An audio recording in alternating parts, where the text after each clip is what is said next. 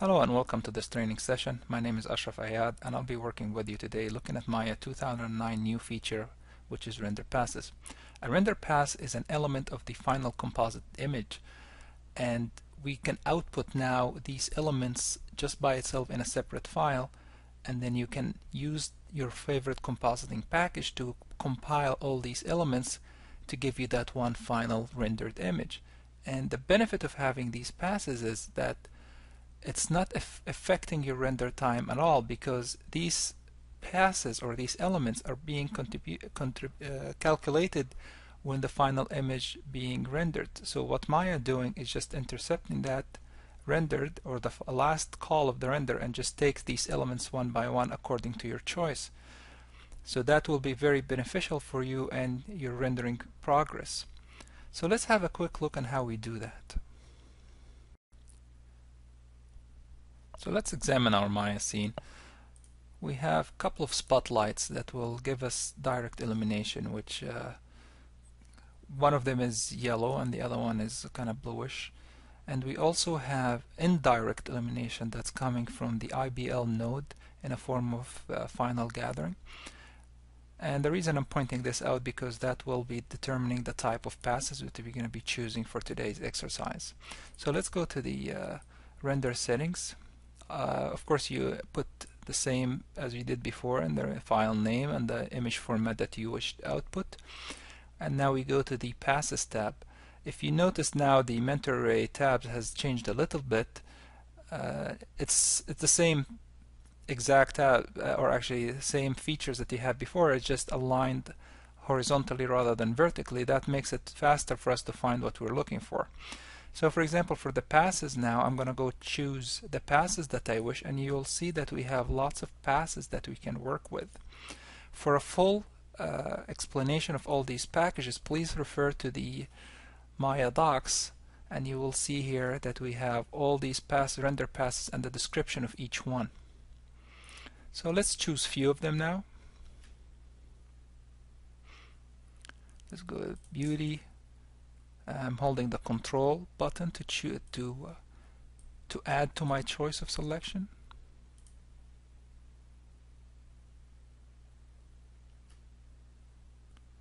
Once I'm done with my selection, I'm just going to hit create and close.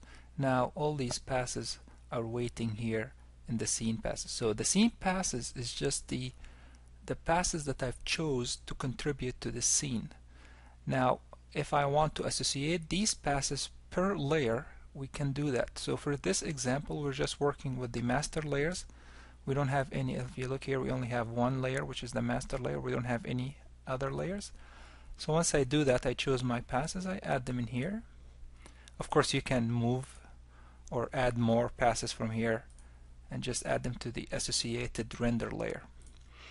If you choose ambient occlusion, make sure that the feature is enabled, and that is under indirect lighting, which is in here. Alright, so once all I've done is just added the passes that I wish to contribute to this particular layer, and that's it pretty much. All I'm going to do now is go to my render view and just hit render.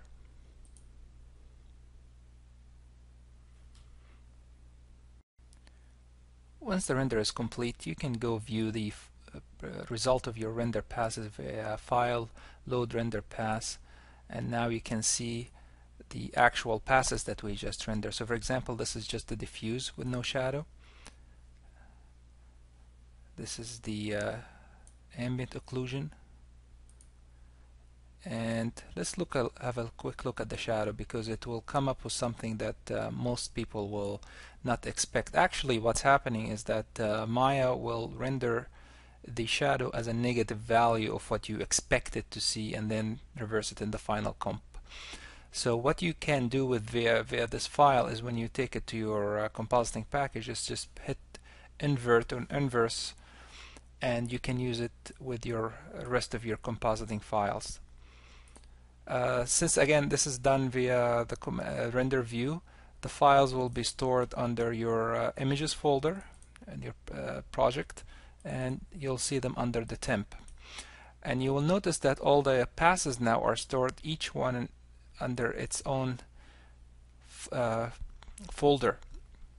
And you'll notice the file name is here.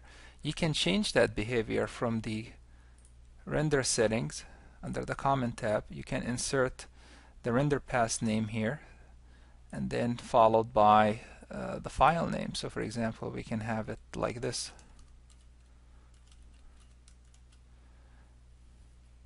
And now when we render, we will have the file naming convention is the file name that we just assigned, for example, Ford car, and then followed by the render pass. So let's see how that will work.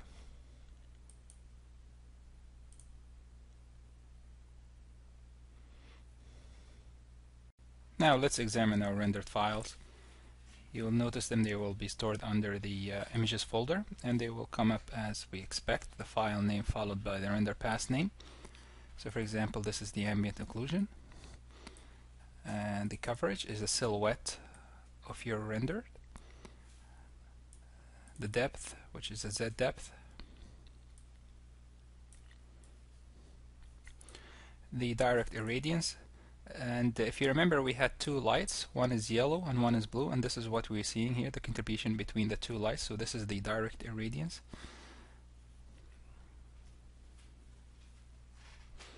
The reflection and refraction, and remember when we talked about the shadow, it's the negative or the inverse of what you expect to see. Right. One quick look at the render passes themselves. If you double click on the render pass, you will see here in the attribute editor for it the type of pass it is, the pass group names, the frame buffer type, and such on. You can obviously change them from here, and you can customize them according to your need. Alright, so some passes will have 3 channels and some will be 4, so remember that when you're choosing your passes. Also remember, when you're choosing ambient occlusion pass, it's the controlled by the indirect lighting, and this is pretty much the options that we have as just the number of rays. If you want to revert, or actually if you want to choose the old method, you can still use the render layers and choose the ambient occlusion override.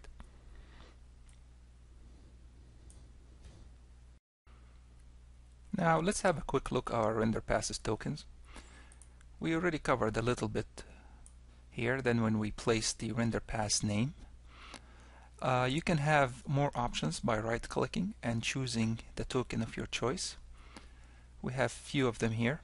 Also, if you already had passes added in your associated pass section, that means Mentor Ray will export or will render out passes. If you flip to an OpenEXR format, you will notice that this becomes, a frame buffer naming becomes available for you, and automatic is actually naming that according to here. If you can read it, render pass type, render pass camera. You can also flip to custom and right click and insert your token. All right. So let's flip to something simple here. We're gonna go with JPEG just for this example, and you can see now this becomes disabled because you're not outputting buffers here. It's only for our OpenEXR. And let's remove all these passes as if we're starting from scratch. Alright. So for this exercise, we're gonna associate the lights. We want to see the light contribution actually per light per layer. So for example, we're going to place light 1 with the file, with the objects and the car and the scene, and we're going to put it in a different layer, and we call this light 1. Now let's do another one for the second light, and now we have 2 layers. These are render layers. The render layer should be used to a way to organize your scene parts. So for example, in this scenario, we want to see what is the light contribution for this particular scene. I want to output it as passes, and we'll see how to do that now. So all I've done right now is I have 2 render layers. One has light 1 in it, and the second one has light 2. So let's go to my render passes, and I'm gonna choose, actually let me remove this here when we start from scratch, and I'm gonna use here the diffuse without shadow, and let's get specular as well. So I chose 2 passes, and I can use pass prefix and suffix. So for example, I want to say this is light 1, and it will end up with the naming convention that is called podcast. And I want to create a set that will combine these two under that one name, and I will call this light 1 pass. Create and close. So now you will see I have the naming comes out as I expected, and I have a set that says set light pass 1, or light 1 pass. You can obviously add these two in here and say, alright, add them to my passes, but since I already grouped them under this one set, I can just add the set. And you can go to your window relationship editor under rendering sets, render pass sets that is, and you will notice that now this light 1 pass has the naming, or actually the 2 passes that we chose, and they come up named correctly. So I can do another one, for example, let's go to light 2. Now remember, I'm adding the render pass, or the passes that I've chosen according to the layer. So light 1, which is the layer that is called light 1, has these 2 passes. Let's go to light 2, which is that layer name, and I'm going to create this. I'm just going to rename this to be light 2, and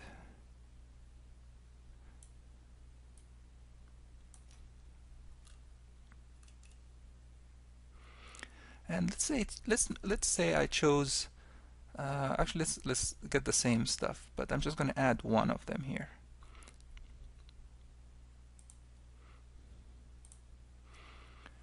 So I have the pass set and just one layer. But what if I want to add another one but without a set? Let's say, which is the diffuse without shadow here.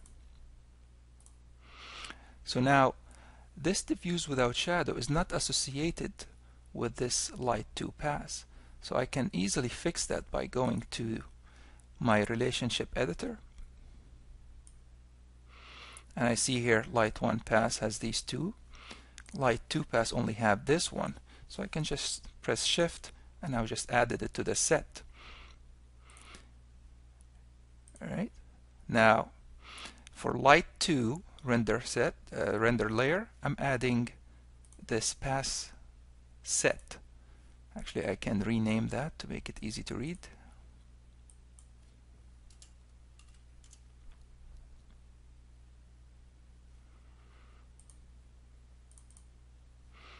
And this light 1. Going back to the render layers, so light 1 will have the light 1 pass set, light 2 will have the light 2 pass set. Alright, so all I'm going to do now is hit render batch render, and we'll see the outcome.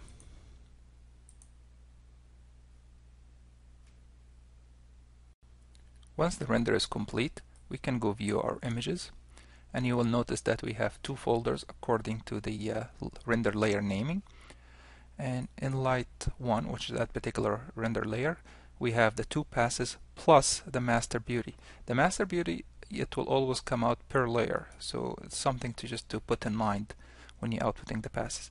So let's say that we're gonna view the diffuse with no shadow for light 1. Remember, it was yellow, or a light yellow color for that particular light. That's why we have this lighting information. And now for layer, or actually light 2, which was the yellow, the blue. So now we have bluish here and the yellow, or the main yellow, in here. So it came out correctly as we expected. Same thing with the spec. So this is how we use the render layers.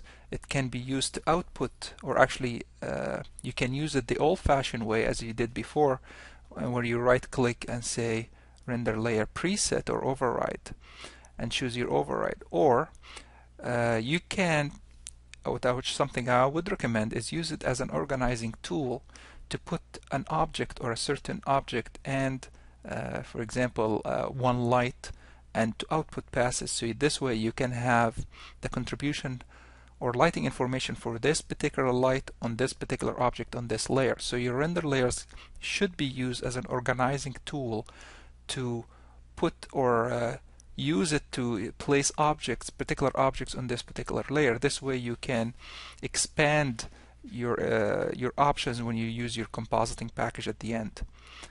Alright, so that was a quick look at the render tokens. I would also recommend that you go back to the docs. There are a couple of tutorials that are available for you.